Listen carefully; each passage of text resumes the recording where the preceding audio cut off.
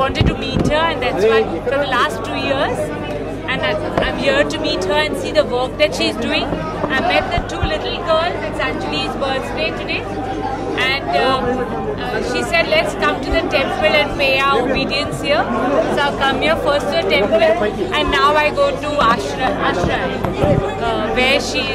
where I'm meeting all the girls there. Well, I feel blessed. You come here for blessings, and I feel very good and blessed. And that's why I'm here. I've come here because, as I said, Sister Grace was one of the real heroes in 2011, and I feel every woman must have a right to choose her own profession, to do work. Every girl child must have a right to education and to health. So I think these are the basic rights, and that's why I'm here, because I'm very inspired with what she's doing.